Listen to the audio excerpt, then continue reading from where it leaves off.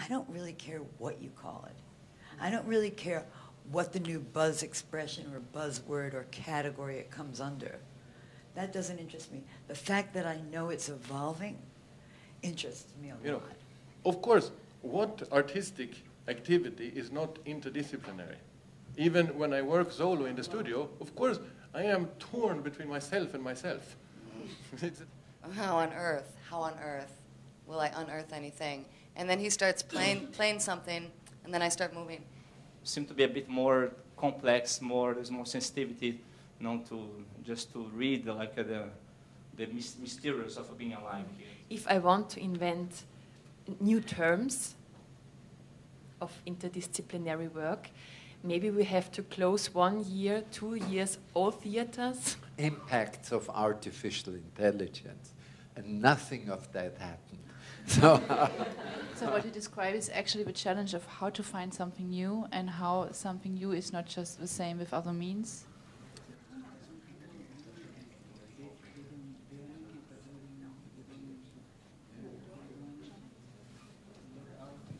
When I was coming here, the guy who picked me up, I forget his name, he was lovely, but I said, what do you do? And he said, I'm a visual artist. And I said, what was your last project?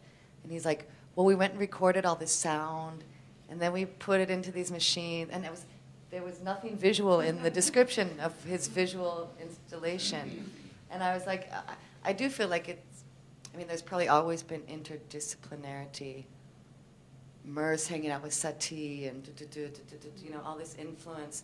But I feel like we're in such a hybrid era now, and I'm not talking about cars, but that the borders are all melting, and I see people, I am a hyphen, hyphen, hyphen, hyphen, hyphen, hyphen, hyphen, or young choreographers in New York calling themselves visual artists, because dance is a visual art form, and just the semantics and the terminology is really getting shaken up, hybrid era. I don't want to get into what defining dance actually is, because that will go off then on a very different track. But I noticed when I was thinking about that the body is the body as it is, but it's almost impossible to look at the body without a concept to look at the body. So I think in every discipline in dance and body work and whatever we do, we come from a certain approach with a certain kind of attention, and that actually already contextualizes the body in a way. And I think that in a way, with the body as it is, being naked and not being a verbal instrument in a way, is in itself, for me, almost an act of interdisciplinary thinking or approach. Let's see. I think you have to, in order to stay inspired, we all want to stay inspired, and past a certain point, that becomes the problem. It's not the love of it, it's the inspiration to love it. So at various times in my life, I had to change up the tools that I used on my own body. I'd go to Afro-Haitian class, I would do jazz classes, I'd go to a lot of yoga, just to keep the inspiration going. How could I see the body in a different way and then relate it to my classes? How could I see how other people were perceiving their own bodies if it was in another language that they heard? Another language, not as in foreign country, but if they came from another discipline. So if we want to work with interdisciplinarity, we cannot work with anything that we have or share. We have to work with something that is foreign to both of us, so that his investment cannot be comparatively related to mine in respect of a certain kind of affordance in investment, and yet I cannot be precious about what it is that we have in front of us, so that his idea in respect of that can be, so that we can, in a way, interdisciplinarity needs to start with the paradoxical word innocence. For the modern naked workshop, I was researching, and I was reading that, for example, Ruth St. Denis and all the expressive dancers, they also had the idea that philosophy and philosophers were their teachers, because they didn't have teachers already for their dance. So they searched their teachers in philosophers. For example, Jean-Jacques Rousseau, Back to Nature. So this was an interesting new idea for me, that my desire or my wish to relate to things has something to do with all these women and men of expressive dance in the beginning of the 20th century already. If I really stay into the experience of movement, it does keep changing, and I don't really care what you call it. I don't really care what the new buzz expression or buzzword or category it comes under.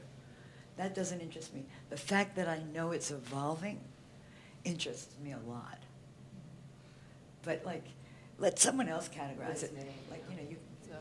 And the decision-making process in between, which of the infinite possibilities I have in moving, which will I use and which in a specific moment. And what interests me, especially at the moment, is improvisation, because if you really are good in improvising, you surprise yourself.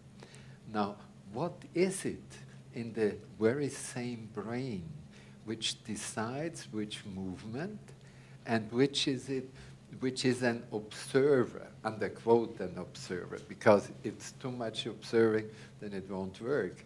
But which part can be surprised? And there are very interesting works now going on which show the connectome, that the long-distance relations in the brain between different parts. And it seems to be that there are separations possible. So there can be perhaps two kinds of consciousness, or there can be one conscious part which is observing and other parts who are acting, but making decisions. Because if you're improvising, you have to make decisions. Of course, what artistic activity is not interdisciplinary? Even when I work solo in the studio, of course, I am torn between myself and myself. It's a terrible work. So on the one side, there is always relationships. They are always frictional. It is always a pleasure and a pain in the ass to deal with them.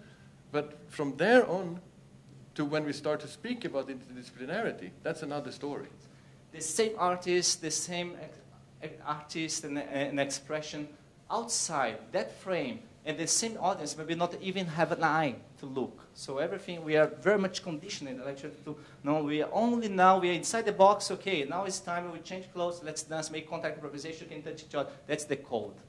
And so for me, that's also something I care about. Like if you want to really have this freedom to navigate through the box, you should connect yourself to that space where you come from, so that you can use the box. So not slave for the box. I'm talking about the frames I'm in, and I try to invent myself new in the frame I'm in. If I want to invent new terms of interdisciplinary work, maybe we have to close 1 year, 2 years, all theater. There is now a European Union program which is called Flagship. They want to spend money. It's quite unclear if they have it.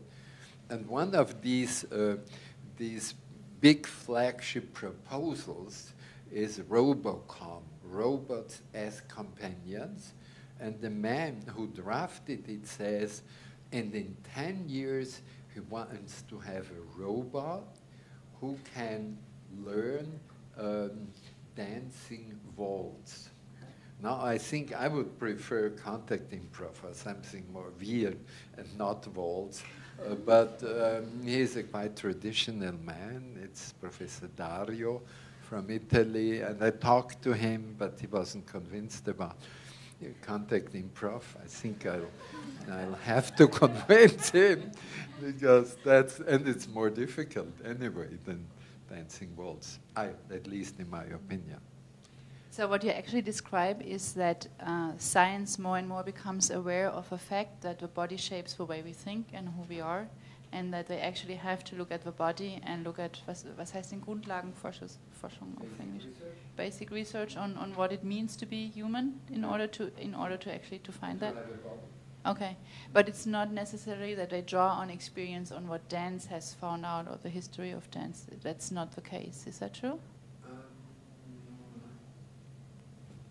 Maybe, yeah. This is one of the effects. So because it's quite difficult. What they now try to find out, and I've been 2 weeks ago at the University of Munich, where they try a robot to grab a package of milk and move it around.